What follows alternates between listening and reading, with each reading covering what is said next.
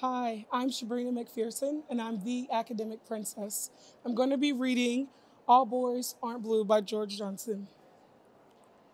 I often wonder what this world would look like if people were simply told, you are having a baby with a penis or a vagina or other genitalia. Look up intersex if you're confused about what other is. What if parents were also given instructions to nurture their baby by paying attention to what the child naturally gravitates toward and to simply feed those interests?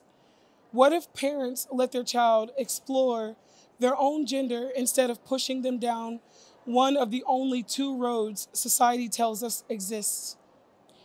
When our gender is assigned at birth, we are also assigned responsibilities to grow and maneuver through life based on the simple checking off of those boxes: male, female, black, white, straight, gay.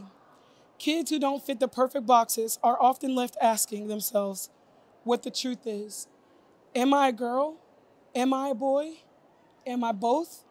Am I neither? I chose this book because it was the #1 banned book in the world for a very long time.